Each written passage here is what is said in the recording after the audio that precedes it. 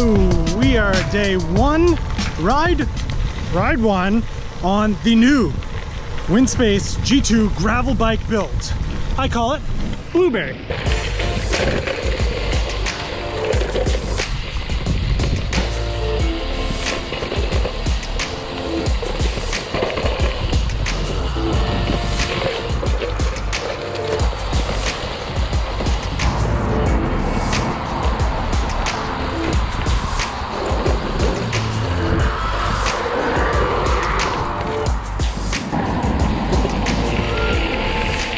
And first ride on a fresh build, it's an important one. It's the one where all the things that you thought you had dialed, well, they shake themselves out and you realize, oh, I totally didn't have that dialed. Or you find out whether or not the fit that looked half decent while you sat in it in the shed was any good or not. It's not. Hood placement, totally wrong. And it actually gives the thing some space to stretch its legs and work out whether or not everything's running up to snuff or work its way in. So right now, headset has finally come a little bit loose. Luckily, I've brought a bunch of tools with me so I can tighten that up. The brakes are bedding in, but they're not great. Like, they're not, I knew they wouldn't be good, but they're not good. They're actually especially not good because I've got semi-metallic pads on resin-only rotors, which I was told not to do, but I'm gonna do anyway. Whatever happens, happens. I don't care. Also, you know that thing where like you know that your stem and bars are perfectly in line with your fork and your front wheel, but because it's a new bike, you keep looking down at it and you're like, oh, that's definitely not straight. So you loosen it and then you move it back to exactly where it was, tighten it down, ride a little bit and say, oh, it's still not straight. And you do that like 4, 5, 6, maybe 138 times. And then you finally give up on it because you're like, no, it's definitely straight. And then you're good. Yeah. That also. So that's why you bring tools with you on the first ride after a fresh build, so that you can tighten your headset and put your hoods at a place where, like, you know, the bike might handle a little better, because right now they're very roady and I want them up.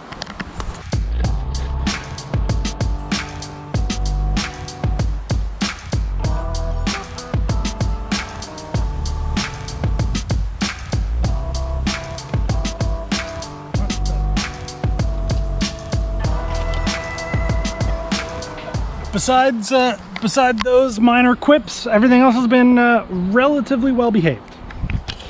And looking totally smashing. Purple, blue. In case you didn't know. Okay, I'm gonna set up the camera over here and then I'm gonna try and ride by it. If you don't mind, in the comments saying, wow, that was very impressive, because it won't look impressive and I like to feel good about myself, that'd be very much appreciated. Yeah, okay, so just in the comments, just, wow, Eric, that was great. That's all I'm looking for. Thank you.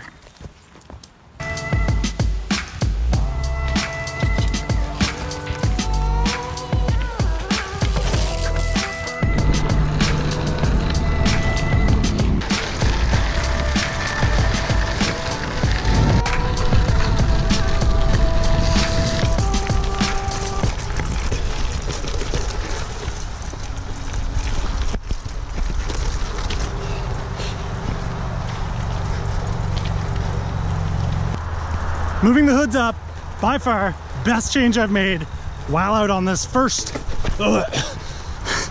shakedown ride.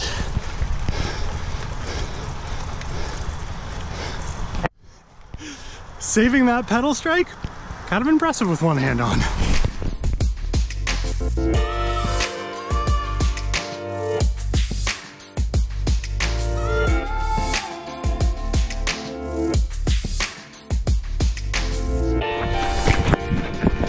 Now, the way I see it, on the first ride, you're gonna be like a little timid of everything. You're gonna be like, I don't know the bike, I don't know the fit, I don't know how it's gonna ride.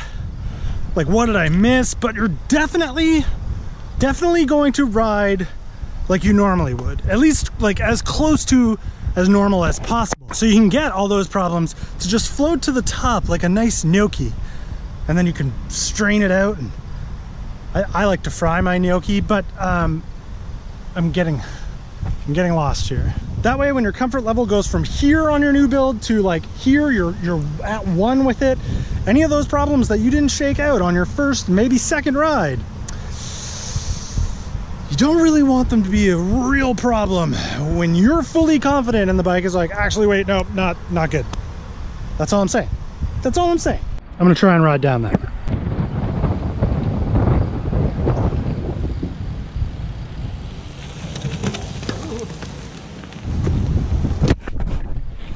All good. I'm gonna run out of daylight here if I'm not careful pretty soon.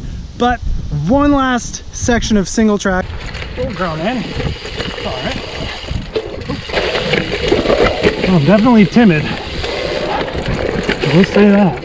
This is sort of my first experience of messing with carbon rims, and even though I didn't pay for them, I still don't want to break anything. Yikes. Keep beating them up.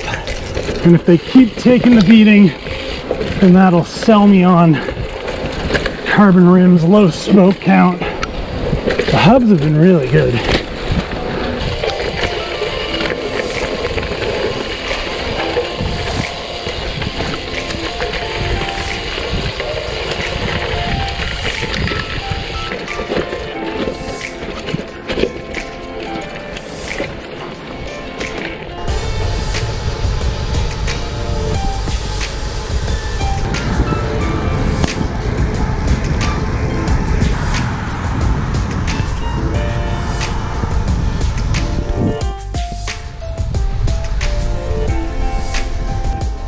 You know, if I've said it once, I've said it 1,000 times. I friggin' love gravel bikes. There's not any other bike on the market or like that exists that doesn't look out of place everywhere it goes. On the road right now, doesn't look weird. Gravel paths, doesn't look weird. Mountain bike trails, borderline, but still doesn't look that weird. It's not that far out of the realm of possibility. And yes, I know you can do this all on a mountain bike, but on a mountain bike, this part, it's just not as good. And keep in mind, I say that at the absolute height of my mountain bike interest. Heck, I ordered a dang custom full suspension mountain bike. You can't say I'm not into it. Anyway, yes, I think that this thing is fully broken in and ready to like just be grabbed at any moment, take out without having to like look at anything first. It sort of shifts like total trash, but I put that down to a cassette that is 11 years old and a chain that is at least a year old. But beyond that, I will repeat, I am a little bit timid of riding a carbon wheel with like low pressure. I am scared to bottom out, to like hit rim. And I have a real tendency to have dents on every single one of my aluminum rims, which means I'm impacting them relatively hard.